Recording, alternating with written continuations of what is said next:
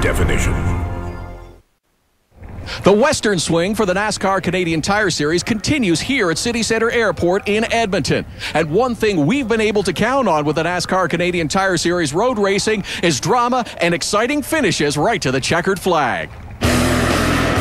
When these big, bad stock cars come to the street circuits and road courses across the country, they don't mess around. Finesse and technique is matched up with bold and brash moves.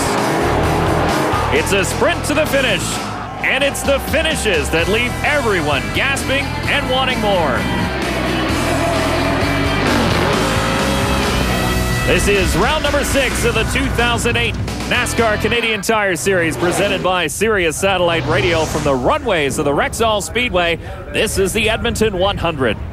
Hello, everyone, and welcome to Edmonton, Alberta. I'm Dave Bradley, along with Billy Rose Jr. and Todd Lewis, as always, is trackside. Billy, this is always the highlight on a racing schedule. Well, Dave, the people of Edmonton love their racing, and they have once again come out in droves. When these NASCAR late models get fired up, these people rush to the grandstands so they can see the action. Well, the crowd got their money's worth last week when the tour was in Vernon. That's where Don Thompson Jr. captured his first win of the season, with Scott Steckley finishing second. Steckley hounded him for the final few laps, but it was Don Thompson Jr. outdistancing him, coming home with his first victory. Well, it was good to see Don Thompson get his first win of the year, but Steckley has 3 wins, a second, a 4th place finish. He's Mr. Consistency, and that's what's going to win this tow truck in a box machine his first championship. And there you see the Castrol points chase, with Steckley in front by a commanding 111 points over Don Thompson Jr. Well, having said that, Thompson, Kennington, Ranger, and Gibbons have all had great seasons, but the consistency of the 22 car has just put them all in the back burner. In qualifying yesterday, the 19 of Brad Graham set the 4th quickest time. And Trevor Siebert here from British Columbia was 3rd quick at 1:22.7. And the number 7 Walmart Ubisoft Ford Fusion of Alex Tagliani was pretty quick throughout the session, but fell just a little bit short as his teammate Andrew Ranger from Roxton Pond, Quebec, scorched the field with a time of 1:20.797. The 2007 NASCAR Canadian Tire Series champion was 0.8 of a second faster than Tagliani, giving him his first pole of the season. Let's go trackside now to where Todd Lewis is standing by. Thanks, guys. Let's talk to the front row. Andrew Ranger starting on the pole position again. Andrew, a little unfinished business at this track from last year?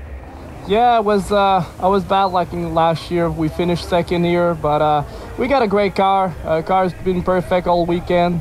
Hopefully we can dodge the win today. Andrew Ranger will lead them off from pole position. Alongside on the front row, his teammate Alex Tagliani, who of course has a number of laps at this racetrack, but in a champ car. Alex, you made a pretty good adjustment to these stock cars here in Edmonton. How do you look forward to that first corner, especially with Andrew? Well, I'm enjoying my time in these cars. Obviously, I miss open wheel for sure. But for this particular race, Dave Jacobs and the whole racing team, Alex Nagy, did a fantastic job, and hopefully we can bring the 2 cars up front at the end of the race. It is going to be fun to watch the French Connection going into quarter 1, and for 32 laps here in Edmonton, we'll get it started, and the green flag will wave when we come back.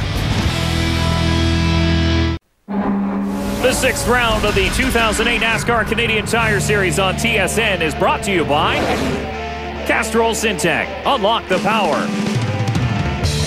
By Mopar. Authentic performance.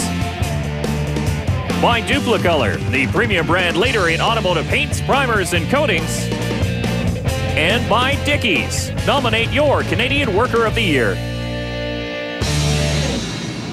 Well, the command to start your engines has been given here in Edmonton. 22 big V8 motors roar to life here at the road course. There's a look at the 14 Monte Carlo of James Van Domsler. He's a local boy out of Fort Saskatchewan, Alberta. And there's the front row, owned by Dave Jacobs Racing. The team has had some bad luck, is now hoping to turn it around here in Edmonton. And we'll ride along on board today with Todd Nickel in the Chevrolet. And we'll take a look at the full Duplicolor starting grid again. The front row made up of Alex Tagliani and his teammate, 2007 NASCAR Canadian Tire Series champion Andrew Ranger. Trevor Siebert and Brad Graham make up row number 2. Then a look back to your points leader, Scott Steckley in the 22 and J.R. Fitzpatrick in the 84. Row number 4 brings us DJ Kennington in the 17, and Mark Dilley drives the 9. And then row number 5 is Kerry Mix in the 02. Anthony Simoni drives the 95. Row number 6, Don Thompson Jr. fresh off his first win of the season, and Peter Gibbons drives the number 1 Canadian Tire Ford. Dave Whitlock's in the 39. Jason Hathaway drives the 3. They make up row number 7.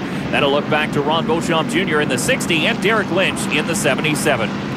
James Van Dam Solar in the 14 and Todd Nickel in the 6 are in row number 9. And then Jared Whistle in the 44 and Jason White in the 21. Row number 11 has Ken Noon in the number 18, the Interstate Battery Chevrolet, and John Gaunt in the 12. And that's the field here in Edmonton. Well, what a great looking field of stock cars here in Edmonton today. Let's take a look at the Allied Steel Buildings race analysis. The distance today is 32 laps or 100 kilometers. It's a 3.15 14-turn road course. It's a 27-degree sunny day. And just because it's a temporary street circuit doesn't mean there won't be some great action.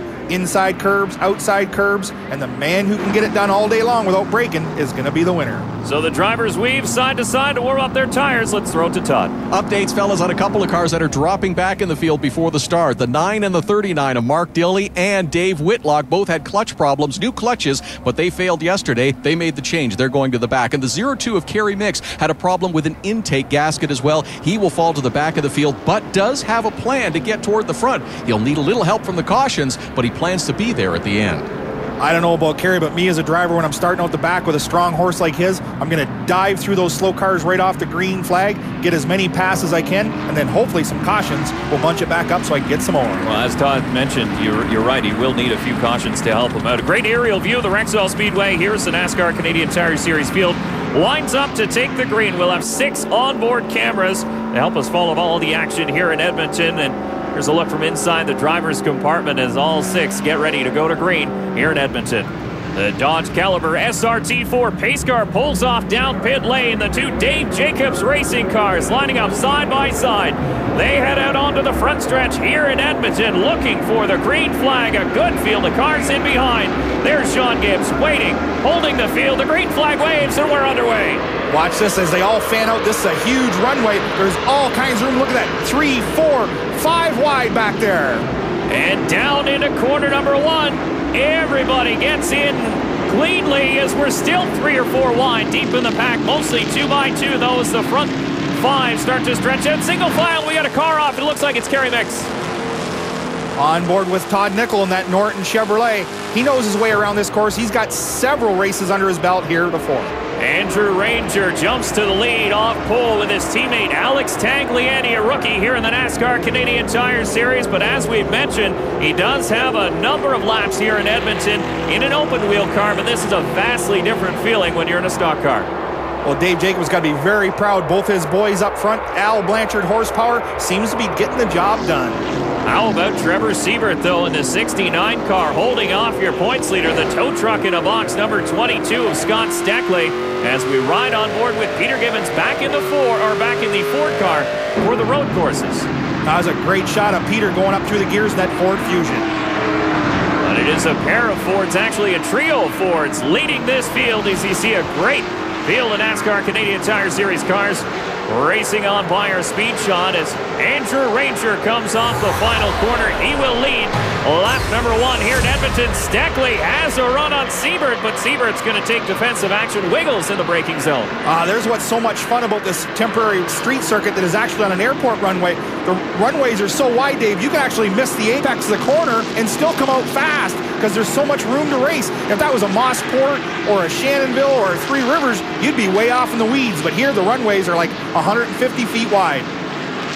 But you saw in that shot how wide the runway is, and then it really funnels down into this tight section. Well, that's what keeps these guys on their toes. All of a sudden we go from all that room to really not a lot of room. So it is still Scott Steckley stalking the 69 of Trevor Siebert. Steckley in the tow truck in a box. Number 22, you saw a plane landing in the background. This is an active airport. We seem to forget that sometimes. Well, it is a hot airport, Dave, for sure, and it's not the first time at this racetrack I've seen one land in the background. So the Walmart Ford of Alex Tagliani now looking to the inside of his teammate down through the gears, and he's on the inside. What a textbook move. Got down into the gearbox first, third, second, got into the braking zone in the bottom, and his partner had no place to go but to watch it happen. But Andrew Ranger, smart racer in his own right, he knows there's plenty of time left here in the Edmonton 100, and there'll be time to get him back. That's for sure. Look at this. Give Trevor Siebert a nod there. You know, not a lot of races in these cars, and just doing a wonderful job on his home track. Well, you mentioned the last time, but did you see the 84 of J.R. Fitzpatrick? How wide he went way off that corner as he bangs over the curbs here, trying to get past the full throttle Dodge of Brad Graham. Well, one thing about it, what I was talking about, is you can miss the apex, but the other thing that happens, Dave, is you can keep the car wound up. It's all about momentum and how much speed you can carry through the corners. Great aerial view there of the leaders with Alex Tagliani leading the 27 of Andrew Ranger. We're 2 laps in here at Edmonton.